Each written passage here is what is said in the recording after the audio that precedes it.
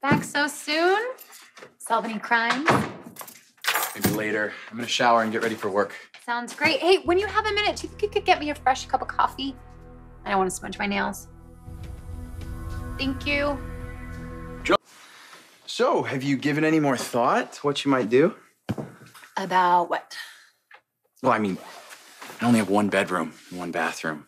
I mean, this can't be comfortable for you, especially after living in a mansion. Oh, I don't know. It's cute here. Though I could see myself moving some furniture around, giving it the illusion of having more space. Or maybe there's someone else you would consider staying with? Oh, you're kicking me out. No, I didn't say that.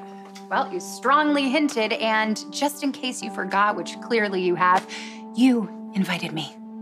I remember. I didn't foist myself on you, so sorry for the inconvenience. I'll go. I'm not asking you to leave.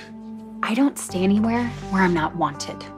Okay, that's how I ended up here in the first place. Brook Lynn, listen to me, okay? I am not kicking you out. It's just, this was supposed to be a temporary arrangement. Right? We barely know each other. Aside from the 3 groundless arrests. Wouldn't you be happy staying with someone, like a close friend or a family member? I would rather live under a rock than crawl back and live with my family. Go ahead. Call me dramatic. Aren't you? So, this is a dramatic situation, a tale of abandonment, loss, and betrayal. But weren't you the one who abandoned your family? My father threw me out onto the street. So technically it's a tale of rejection, not abandonment. God, what is your point? I'm just saying, I saw your dad's face when he was sitting outside your hospital room, concerned when you were attacked. I saw the look in Monica's face and Michael's. Look, I know that nobody's family's perfect, but it is clear that your family loves you and they want to help. I know my family loves me, okay?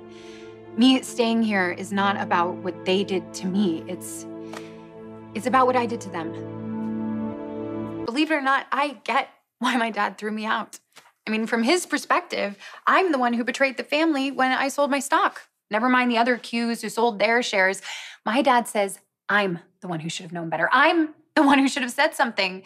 So all of this is on me. But none of that mattered when you were fighting for your life and your father was worried that you might die.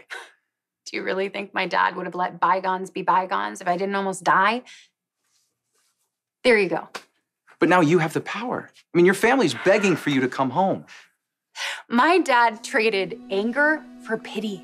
He's not really sorry. He just feels sorry for me. And that's one thing I can't bear to live with.